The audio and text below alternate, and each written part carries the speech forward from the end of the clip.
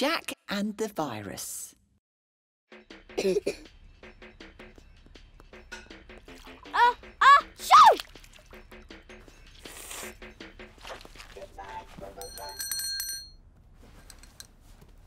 Here you go, my lad. Yuck! That's horrible.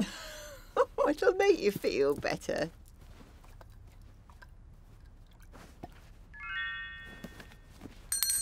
You got an email, Gran. It's from Auntie Doll. Shall I open it? Sure, what does she say? Hi, stranger. This link changed my life. Wait! Jack, don't open the link. Uh-oh, what's this? No.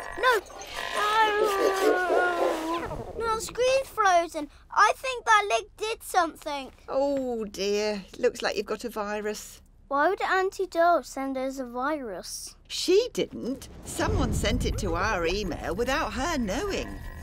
A computer virus spreads from people getting tricked into downloading and passing it on. So how do you stop it? The easiest way is not to click on anything if you don't know what it is, even if it's from a friend. So the tablet's broken then? We might be able to fix it with antivirus software. Medicine for computers. That's good. And while I make the computer better, you can drink this, my lad. Today, we'll be talking about viruses. Like the bug I caught.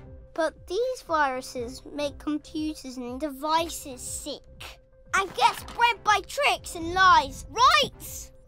So, if you're asked to click a link or download anything that you don't know or trust, even if it looks like it's from a friend or family, don't do it! Be smart. Be safe. Be kind. Achoo! Ew, that's gross.